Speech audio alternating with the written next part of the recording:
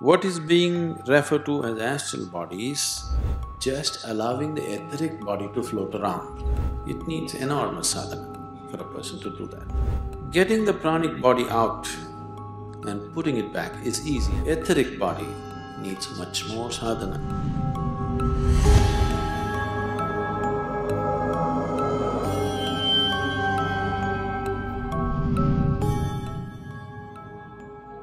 What is Astral? They say that you can just lie down on it. Not anyone, but people who experience Astral journey go out of their body, stay out for some time, and then come back. See, most of the people, I know there are a lot of stuff going on here. In United States, everybody is doing astral journeys. It's just hallucination, okay?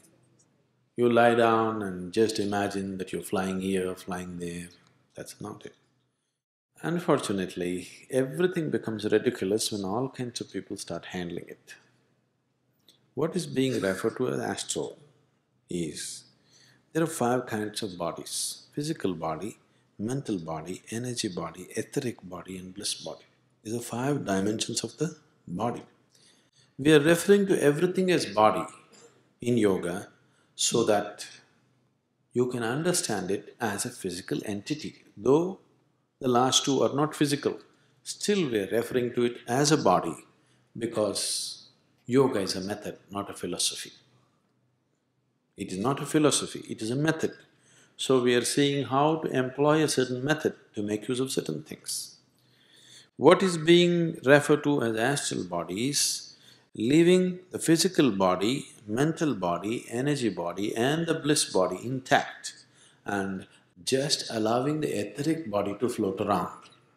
That means you can conduct your activity here because your physical body, mental body, energy body is intact. But just allowing the etheric body to go, that's a certain kind of mastery. You can't just psych yourself into it. It needs enormous sadhana for a person to do that. Compared to etheric body, pranic body is physical. It's more physical kind of presence. It's energy, but it's a physical energy. Etheric is a transitory energy. It is neither physical nor beyond, it is a transition. Bliss body is totally beyond the physical. So, getting the pranic body out and putting it back is easy and it's a much stronger experience because a physical part of you goes out and gets back.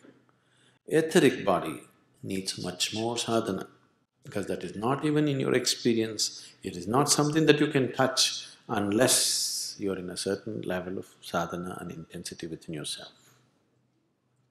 But every street corner they are doing astral travel these days. That's just hallucination.